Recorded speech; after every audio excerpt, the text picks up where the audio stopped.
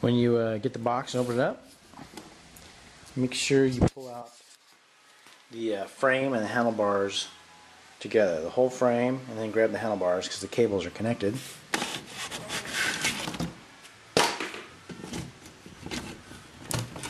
Grab it by the gas cap, and the whole frame comes out. Set it down.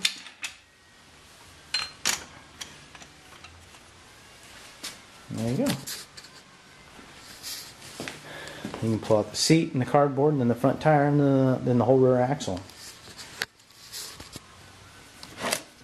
Seat. Front tire.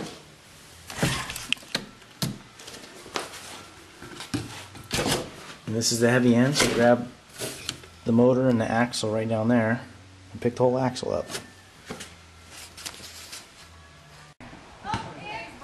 Okay, carefully remove all the parts out of the box and then start assembling with the rear axle and the frame. We'll do the front tire last.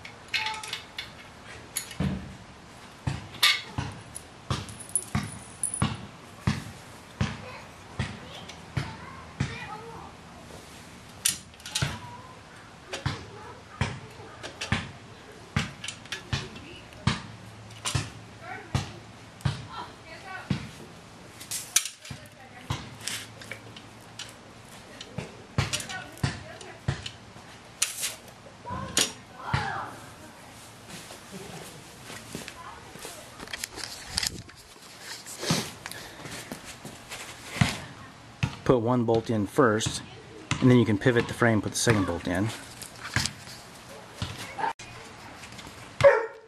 Got the first bolt started. Now just pivot the frame. I'll bring the second bolt on. Do one washer and a bolt. And just wiggle it till it falls in. There we go. Add a washer and nut on the bottom side. After you get these bolts in and tightened up really tight, go ahead and hook up the electrical cable. These two wires is the kill switch. Doesn't matter which one these two wires connect into, just connect them into one of each.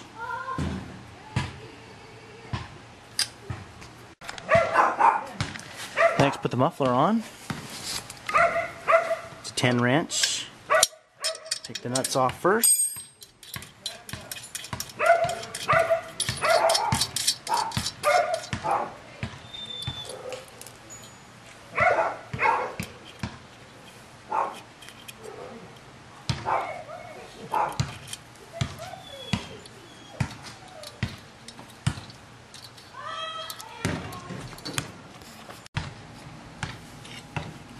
Pop the pipe on there.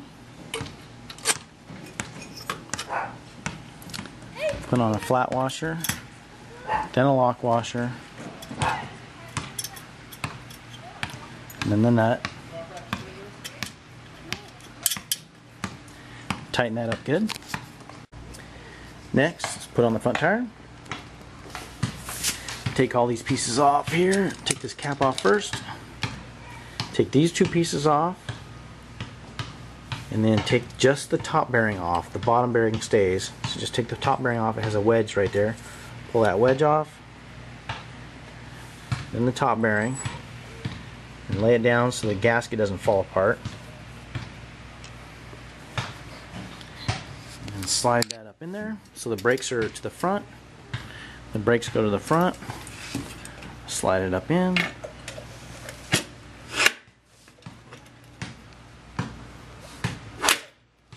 There we go.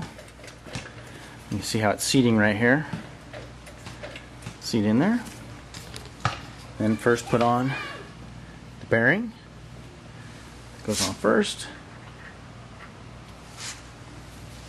Then the wedge. And that goes on. Down in there. And then the two spacers.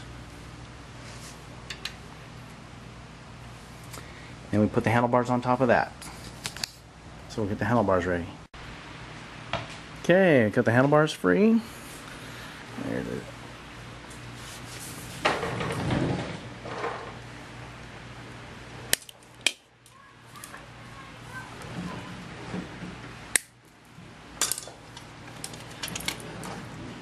Handlebars up here.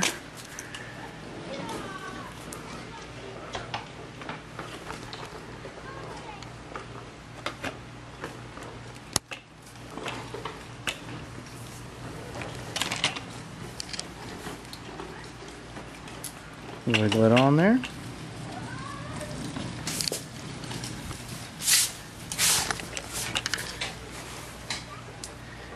The bearings aren't seating properly, so wiggle the front tire until it all seats properly. So just kind of wiggle the front tire back and forth, and that'll help the neck set where it should. And then pop in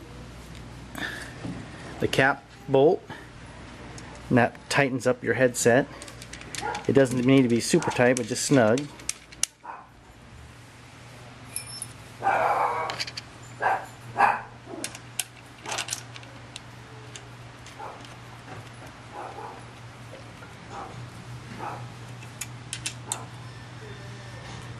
There we go, just snug, not real tight. Because the main tightening bolts are these great big suckers right here. Now, make sure the handlebars are straight.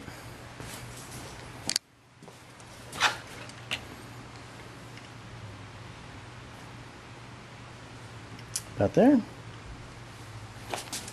And use the big wrench. And now get these two side bolts really tight.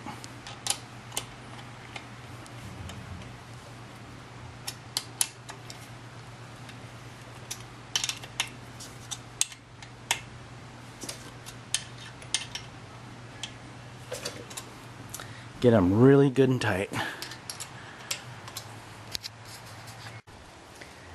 Okay, once the handlebars are on, let's plug in the front brake. Take the front brake cable out. On the handle up here, it's got this nut and bolt. Make sure the slit in the aluminum is lined up with this crack here. And there's a hole right on top there. So take this in, pull it out a little bit, put it in that hole, like that, and pull it out. And it should lay right in that slot. You put it in there like this and turn this so the slot's not there, so that way it doesn't fall out. And this is a lock nut, you can lock that nut. There, so now the slot's not lined up anymore. Now on this side, you got this connector and this end. And this will fit right in the slot over here. Pull that rubber boot back and put that sucker right in there. So you have to pull back pretty hard, and then this aluminum piece pulls back on this side, and the cable goes down in this slot, and then this whole thing fits in the hole right there. And then your front brake's on. Just test it out.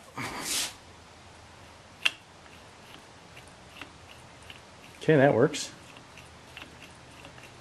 Now we'll hook up the clutch cable. Unravel the clutch cable back here. Okay, now just like the brake cable, you got this knot stick the end right here, and then you got to make sure that this nut has a big slit in it and the whole slit's lined up. And this one goes underneath here, so you just look up under there and line it up. And then you can lay this in the slot. Now when you're doing this, have someone push on the back on the clutch. It's kind of hard, but push this clutch lever up like that. Oh, sweet. Oh, shit.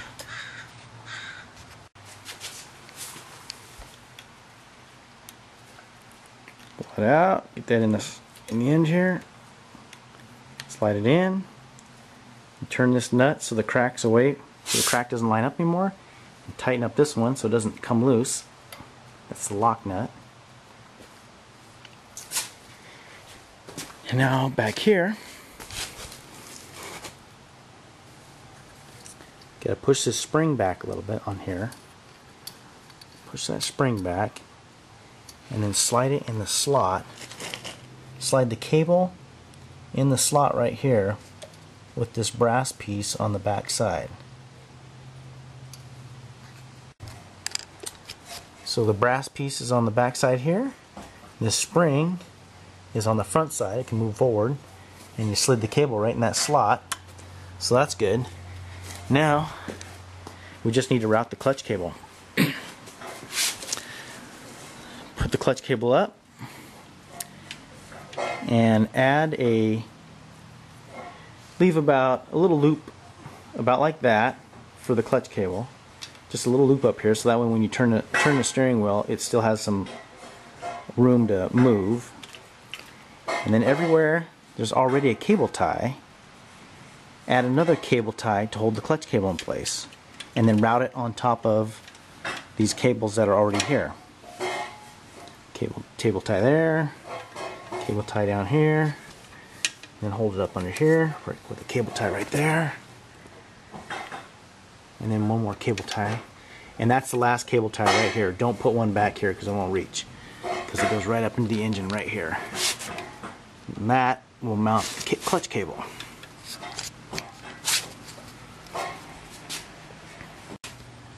Next, get the seat on.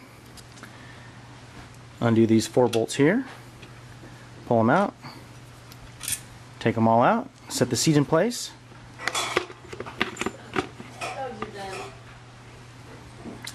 And bolt it back up with the big screw on this side and a nut and a washer on the other side. Now all we got to do is add the pedals. The pedals are marked. This one says right. This one says left. On the back side of the cranks, you see that one says left. On the back side over here, okay. This one says right. Mouse to mouse here. So on the back side, this one says L for left, and this one says R for right. And this left one is a left-handed thread, so you got to thread it in backwards.